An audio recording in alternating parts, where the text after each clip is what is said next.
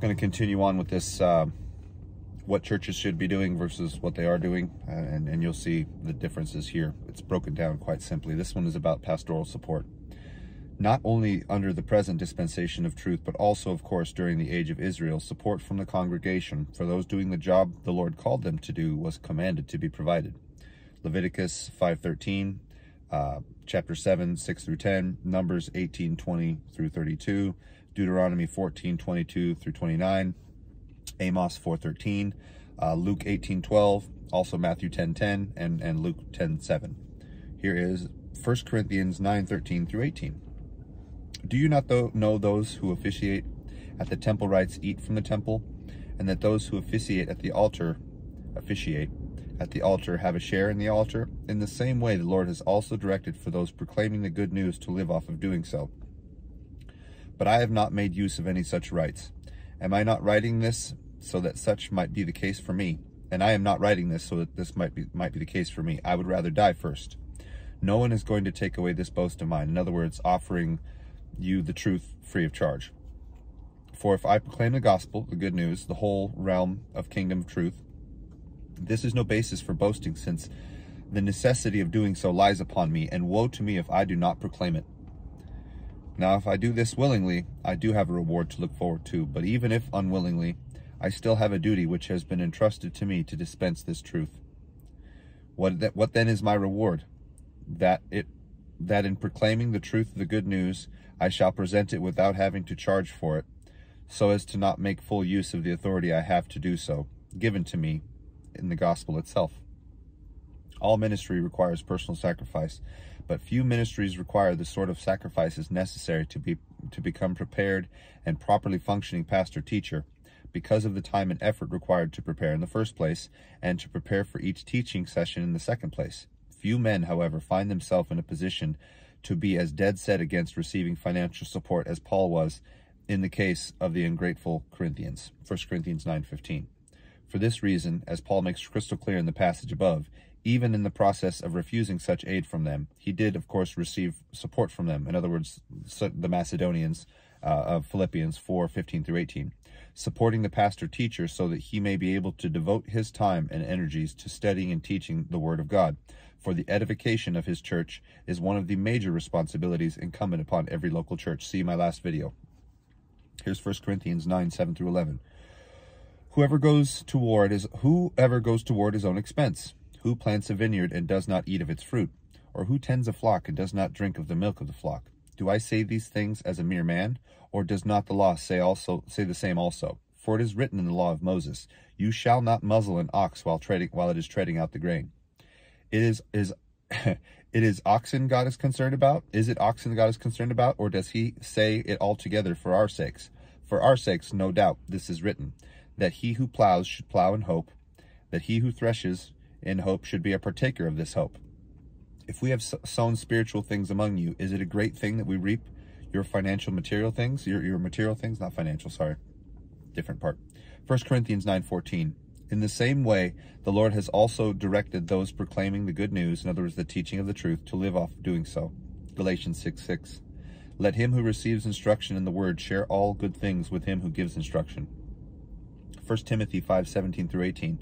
Let those elders who lead well be held worthy of double honor, especially those who labor in the word and its teaching.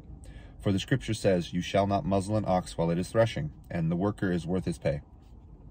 So while every congregation owes its pastor-teachers respect, 1 Thessalonians 5:12 through 13, 1 Timothy 5:17, Hebrews 13:7, and also 13:17, prayer support, Romans 15:30, 2 Corinthians 1:11, Philippians 1:19, Philemon 1:22, and encouragement, 1 Corinthians 16:17 through 18, 2 Corinthians 7:4 through 7, also 7:13, 2 Timothy 1:16, and Philemon 1:7.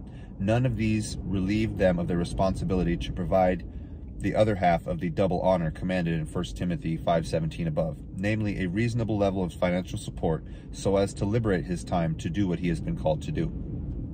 Clearly, any pastor-teacher who is forming a group of believers into fellowship for the first time cannot expect to be supported immediately, and certainly not to the point of relieving him of waging war on his own resources. Sorry guys, it's winter 4.0. I don't even know. It's crazy right now. But as the church grows, it is right and proper for the congregation to increase their level of support proportionally. This does not mean that the salary of a pastor-teacher is to be considered open-ended and limitless. All things are to be done decently and in order, as per 1 Corinthians 14:40. As such, the rule of thumb one of my well-respected, my teacher speaking here, one of my well-respected seminary professors suggested seemed close to the mark. A congregation which is able to do so should consider paying their pastor the median income of its members. That way, he is neither above them, so as to be tempted to be prideful, nor below the others, so as to be subjected to bullying and contempt. Embarking on the path of pastor-teacher requires courage, therefore. It takes sacrifice and serious investment before the fact to engage in the preparation necessary to be ready to teach the Word of God, and sacrifice and courage after starting or joining a small group where support is at first little or none and prospects indistinct. Okay.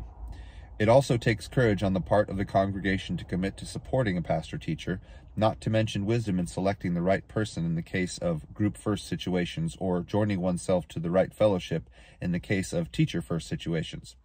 Both parties need to keep firmly in mind, moreover, that nothing is impossible for the Lord, and that for congregations and pastor-teachers who are doing things the right way, the biblical way, nothing is impossible. Here's Matthew 8:19 through 21. When I broke the 5 loaves for the 5,000, how many baskets of fragments did you take up? They said to him, 12. Not ironic. Also, when I broke up the 7 for the 4,000, how many large baskets full of fragments did it take up? And they said, 7. So he said to them, how is it that you do not understand? Perfect numbers, people. Any prospective pastor-teacher worth his salt would be thrilled at this prospect of being able to teach a group of believers who were truly eager to learn the truth from him, and would no doubt be willing to put up with a great deal on this score in order to do so. And any local church blessed to have such a man, truly willing and able to teach the word in depth and orthodox detail, ought to be willing to do what is necessary to keep him. Matthew 13:45 through 46. Again, the kingdom of heaven is like a merchant seeking beautiful pearls, who, when he had found one pearl of great price, went and sold all that he had and bought it. I'm going to go ahead and just leave that there. I don't have any commentary. I haven't read this in years. I know this stuff, but I love you guys so much. I really do. Just want you all to grow. Badly. I see all the lukewarm evil around here, and it drives me nuts, and I don't see anybody standing up for the word. Forgive me. Like, share, comment, subscribe. Let me know what you think. I'm going to try and keep this short, so bless you guys. We'll talk to you soon.